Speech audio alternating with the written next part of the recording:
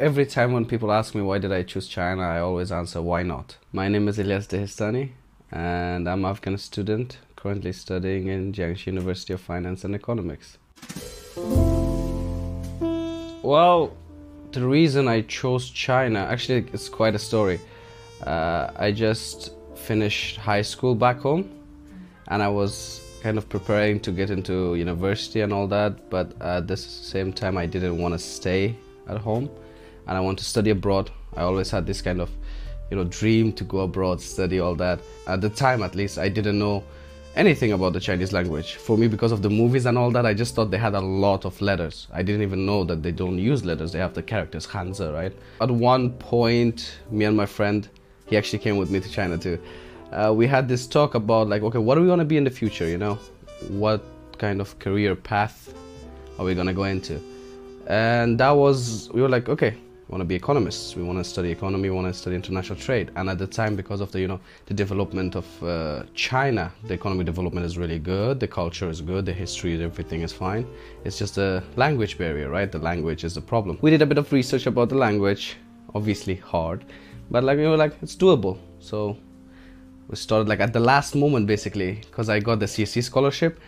Like I had to finish all my documents and everything in like within a week. So in 1 week I got passport, I got like my diploma, all that stuff settled, and then applied for visa and then came to China. Well, my decision to come and study in China was kind of like my parents' decision, because my sister was here before me. So they wanted us to be together while we're like studying. So for them, like it was like a good thing that I will be like with my sister in the same country, even if we're not in the same city. It is actually a good thing. I also wanted that. I also wanted to like have like some part of my family where I'm going to continue my studies. My name is Iman, but everyone calls me Uni. It's easier. I'm from Morocco. I study tourism and urban management here in Jiangxi University of Finance and Economics. I'm doing my bachelor's degree and this is my second year now. The first time I arrived in JUFE, I remember it very vividly. It was 9:30 p.m. The plane just landed in Nanchang airport. My friend came to pick me up. We came all the way to university. It was really close actually, quite close from airport to university. When you're tired, the only thing you think about is like, okay, where am I gonna sleep? When we stopped in front of the dormitory. I was like, okay, that's a good start, because the dormitory is like huge, it's beautiful. And I didn't know that I will have a single room actually. We had a volunteer here and he helped with the room. I went like 10:30. I wasn't expecting, to be honest, to anyone to be here because it's like past their work time, right? But the volunteer was here. He helped me settle in my room. And I remember it was around 11:30. I went to bed. And after now 5 years, now this is home. I came to JUFE because it was one of like the universities that I wanted to check. And when I came, I was so like amazed by like the campus, because it was so peaceful. It looked like somewhere you really want to like study and focus on your life, on your professional career. I fell in love with the campus before I got to like meet the office or anyone else.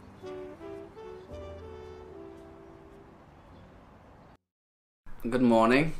It's 6:52 in the morning and it's really early these days because of there's a lot of stuff I have to take care of, there's a lot of stuff I have to do, so I kind of wake up quite early. Since I'm a master's degree student, it's my second year, I don't really have that much classes. I wake up in the morning, get some coffee. Gym here opens around 9-10. So first thing I do is like I'm gonna start the day right, go to gym.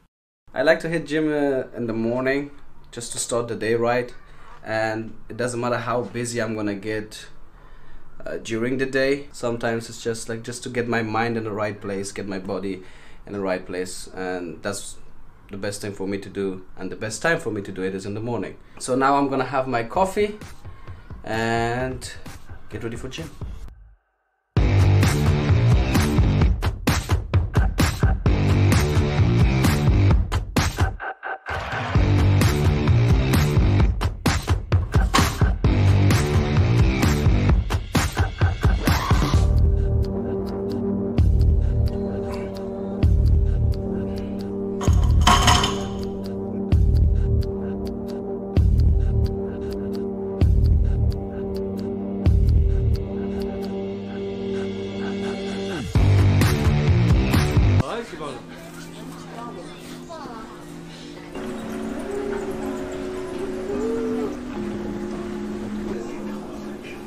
This is my second year. I have a lot of classes in the morning. Like my schedule is so busy.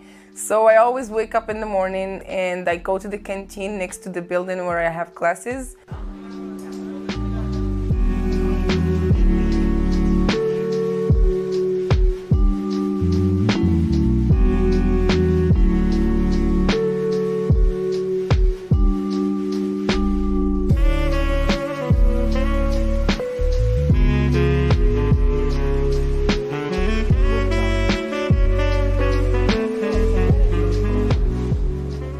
Usually it's the canteen, or like if my friends do not want to eat like breakfast there, we just go to a little bakery in front of my building, and it has like really cute stuff there. So yeah. The online shopping here in China is really convenient. It's really easy. You just have to have the apps on your phone, or sometimes not even the apps. You just have like Alipay in your phone, and you can go through other applications with that. So in Taobao you can find anything. I mean literally anything you need, you want, you can find it there. And then there's also Didi, like it's the like Uber, the taxi app. With one click of the phone you can order whatever you want, like let's say books, anything, any kind of accessory you need. Like you can go to Taobao, Jidong, you can find it at a really cheap price as well. And then there's like the food delivery thing. You know, have so many different apps for it. It's amazing how they do it. Usually I use Ele.me or Meituan to order food. Today I'm gonna just use Ele.me. Wait. I'm gonna go downstairs to pick it up. They just bring it in front of our building. Everything in China here has been digitalized. So anything, you can just travel around China with your phone.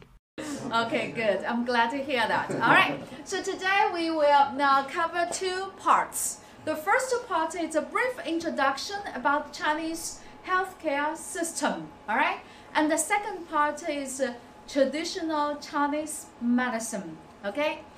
And from some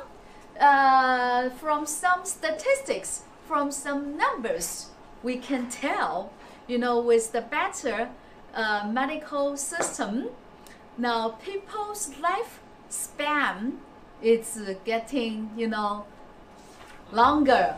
As a tourism student, I would say that our courses are like pretty good. The content is like really interesting. Our teachers are really competent.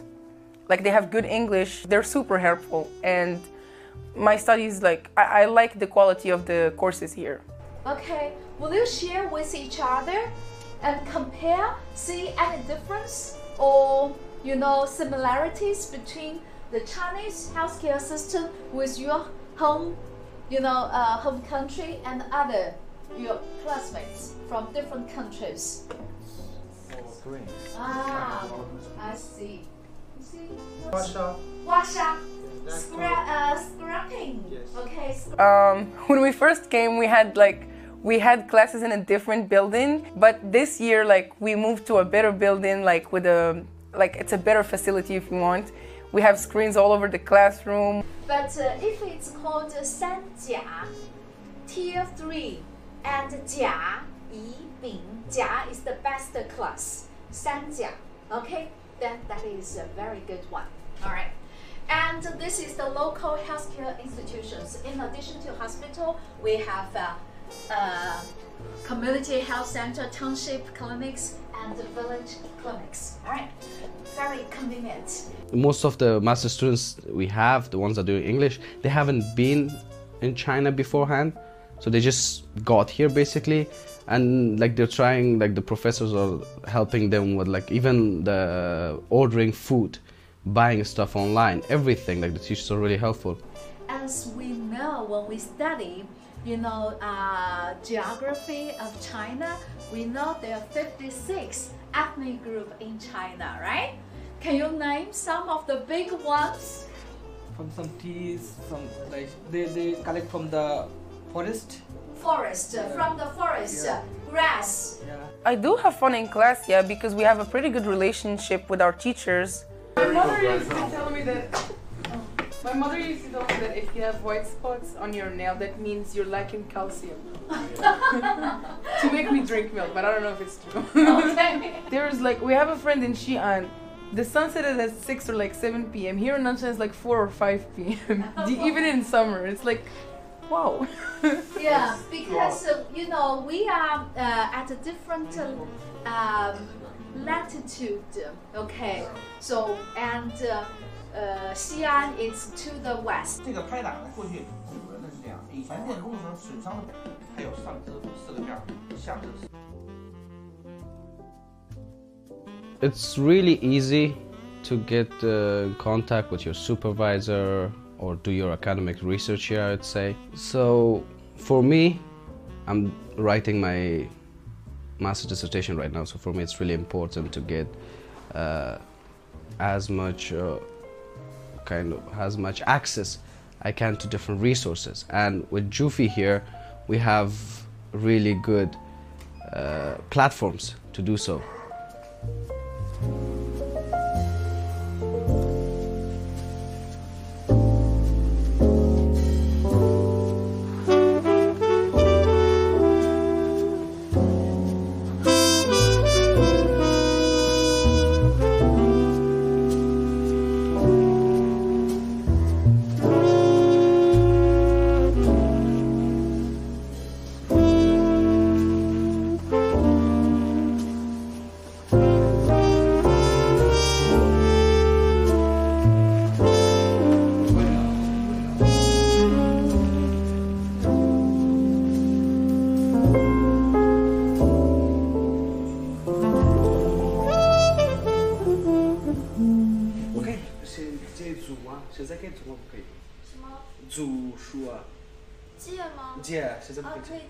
I was really surprised when I got to our library. We have books in most of the foreign books, so we have it in English, we have in Japanese, we even have it in Spanish actually. This is Russian. Russian? These are books are Russian.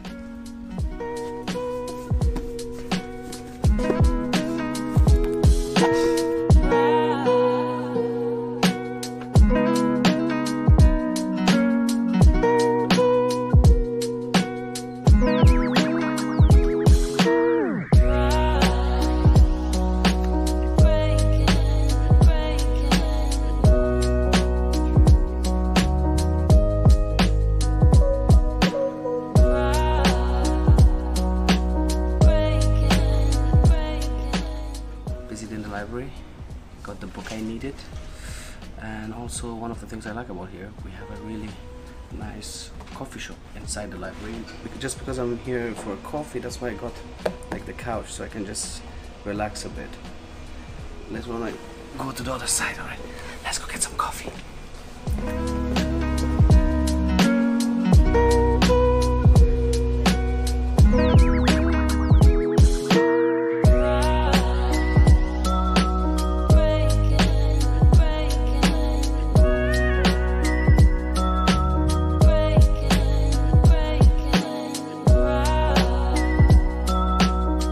At the same time, we have really good relationship with the dean, with our professors, and in my case, my supervisor is really friendly. He's really cooperative. So anything I need, I just go to his office and he gets it done. One of the things that I like about JUFE is they try to introduce the Chinese culture to us in the most interesting way, and they're also open to knowing about our culture. And at the same time, they want us to see like how beautiful the Chinese culture is, because it is beautiful, but we don't get to see that if we look for it, you know? To give you an example, JUFE holds the International Cultural Festival every year. For like different countries, they prepare a booth of theirs and they show like their food there, their cultural clothes. There are even performances like with like local dances or like anything that's special about the country where you're from. That shows how like JUFE in general, not just the overseas education school, are really like interested and attracted to the foreign culture. This is really good because this shows that the university is not only interested in our grades, They also want to help us improve our social lives. We also want to get to know each other, like the foreign community and also the Chinese community. We would like to be like one big family. We actually call like each other the JUFE family because that's how close we are, thanks to the activities and the programs that JUFE gives us. I think that JUFE does choose the right activities for its students because, first of all, we have like a Chinese volunteer team and a foreign volunteer team that decides what the activity will be and everything. Of course, under the supervision of the office. Hi. I hope you're fine. Yeah, I'm fine. How are you? I'm good. And they always end up with the right choices, the good choices, because we have activities on campus here that we can do. And we also have trips organized by the Overseas Education School, maybe around Nanchang or sometimes even outside to see the other cities in the province. So yeah, we have a lot of choices.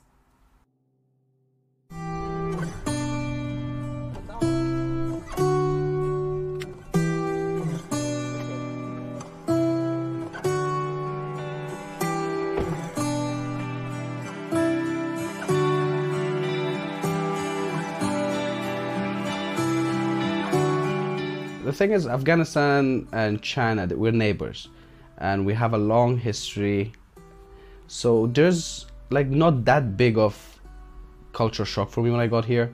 There was specific things that kind of made me like, oh, okay, that's how they do it. Because for us, like the food that they eat as well, right, we have the same, like they have here dumplings, we do have dumplings too, but the way we do it is different, the way we cook it is different. But there were some, there were some similarities that I saw in the culture, like, respecting your family, and we are the same. Everything goes around like inside a family. Everything for us, the core of the society is the family.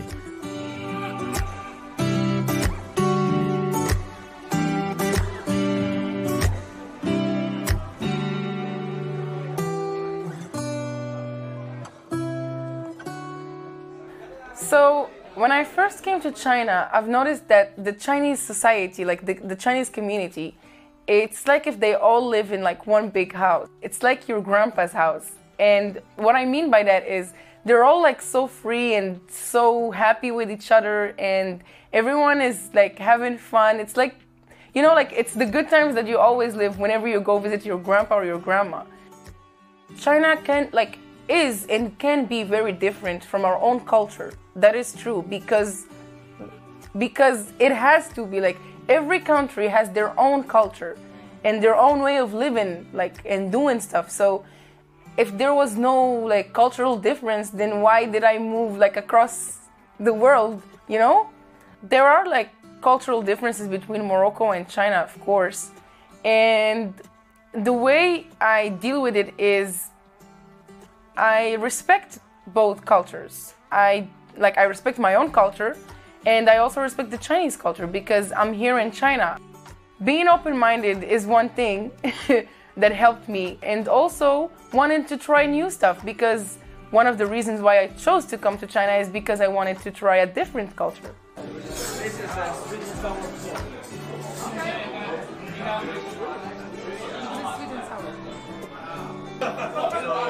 Steamed fish. That's good. Small one. Well, you're not doing big things.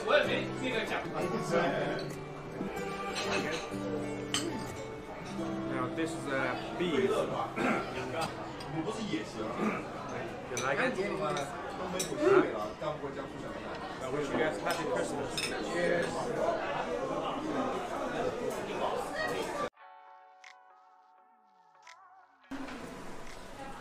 Hello, Victor. Hi. Hello. Any news about the scholarship? We're still working on it. Once it's ready, we'll let you know. Alright, thank you. And where's our chino section? It's in the next office. Alright, thank you. Okay. Hello, you love, sir. How are you? Busy day, huh?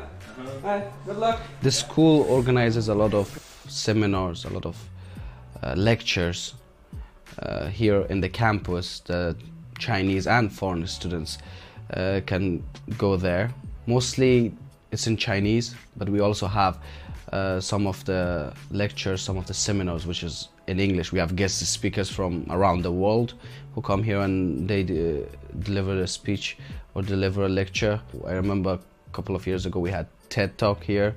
So actually in a few days we have a seminar about One Belt, One Road that I'm trying to get my supervisor to get me a seat there. Hopefully he can. Hey, Hello. Busy, huh? yes. I need a favor. What's happening?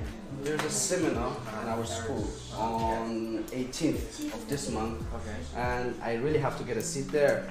But my department said there is no seat available, so I was hoping if you can help me get one. Who's your class supervisor? My supervisor is Mr. Li Xinwu. Li Xinwu. Yes. Okay, so let me try to call him, okay? No, See if we can solve the problem, okay? Thank you. Hello, is that School of International Trade and Economics? Yes, I'm actually looking for Li Xinwu 老师。Hey， 李老师，你好。我们有一个18号有一个那个 seminar， 然后我们这个同学 Elias， 他说他想去参加，看那里有没有可能给他一个位置。啊，可以是吧？好，谢谢，好。That sounds good news. Yeah, it's okay now. Oh, it's okay. Yeah. I got a seat. Yeah, he said the last 2 seats. Oh, all right. I have the last one. All right. Thank you. Okay, yeah. Thank you. Bye bye. Enjoy. Bye bye, everybody. Our company also, you see, we have one academician of Chinese Academy of Engineering. This is the top title of the company. The Zambia, Congo, also the Germany, Russia, and we also bring the Chinese supplier to going out. More than 200 domestic suppliers between the two countries.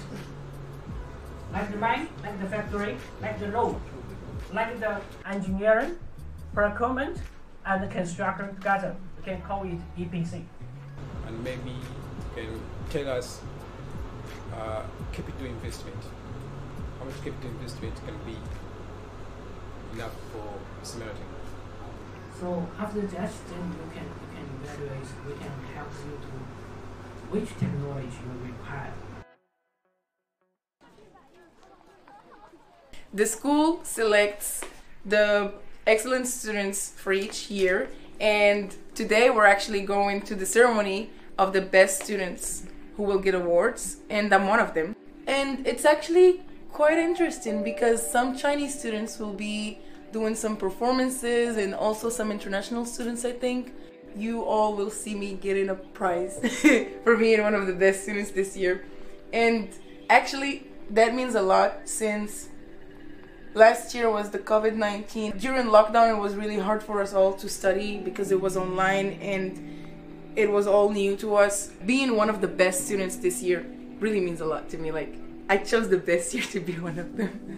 财经大学2019至2020学年学生先进颁奖典礼的现场，我是主持人王一金，我是主持人佘日恒。首先，请允许我为大家介绍出席本次活动的领导，他们是校党委书记卢福才教授。 上海和森商业地产董事长钱文豪。1996年，目前是“一带一路”项目的学生代表上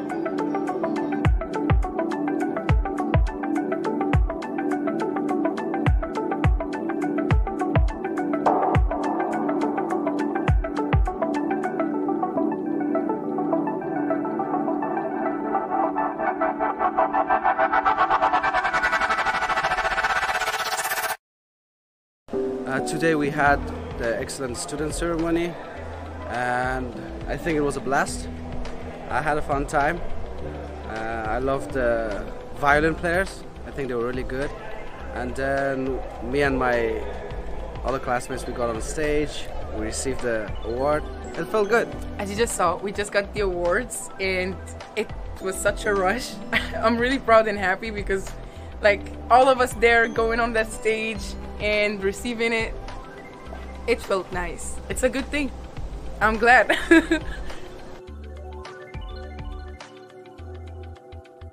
The overseas education school actually have really good activities that they organize, like Chinese corner and English corner, which basically they bring foreign and Chinese students of JUFE together, and we always have a topic. We just talk about the cultural differences, how to adjust, how to adapt to the new culture, and they give you tips.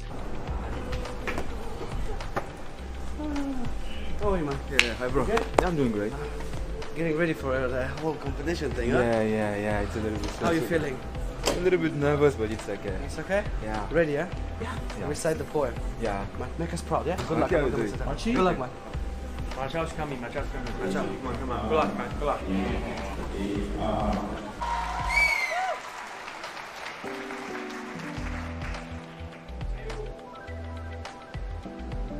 大家好，我是来自江西财经大学的马超。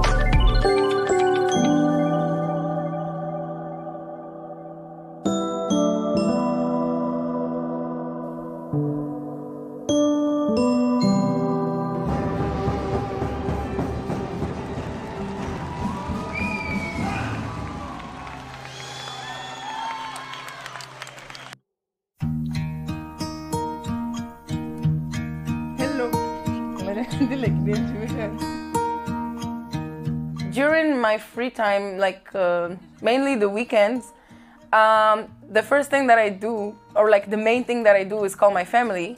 I like to check up on them, like tell them about my week, how it, like if anything happened, and I also like to know like what's new with them and everything. I also like to call my sister. We talk for hours, so I try not to call her every day. What I also do is I like to watch my series. I really like watching series, so if I'm lazy, I'll just like sit the whole day in my room and just keep watching series. I'll even order online, no cooking, no nothing. But if I'm feeling like, if I have like a little energy, I go out with my friends, we check out new restaurants, we go to malls, we maybe go to the cinemas.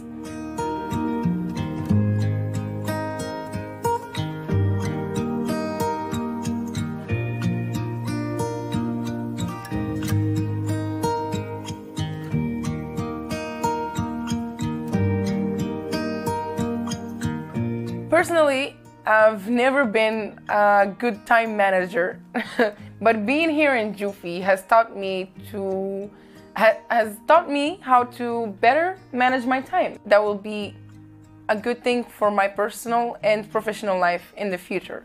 After all these years I spent here in JUFE in Nanchang, you know, after all these things that I experienced, the friendships I made, it's gonna be really hard to say goodbye.